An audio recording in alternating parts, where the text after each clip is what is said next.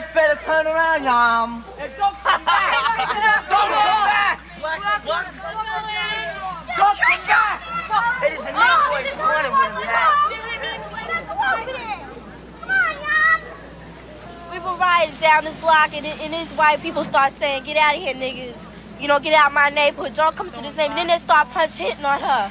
Throwing rocks and everything else. Throwing rocks.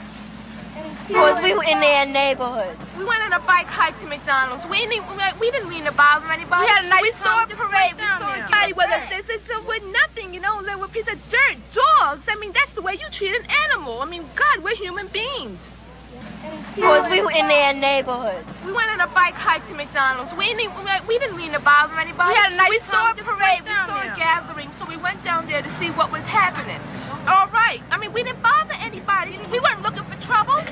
I never even know people around here were like that. I've never experienced anything like this in my life. Niggas are doing everything. They always say we're doing everything, right? Every time the white people come down the block, we don't push them out their neighborhood and throw rocks and start hitting them. We don't bother the white people around our neighborhood, but when we get in a white neighborhood, they just push us out.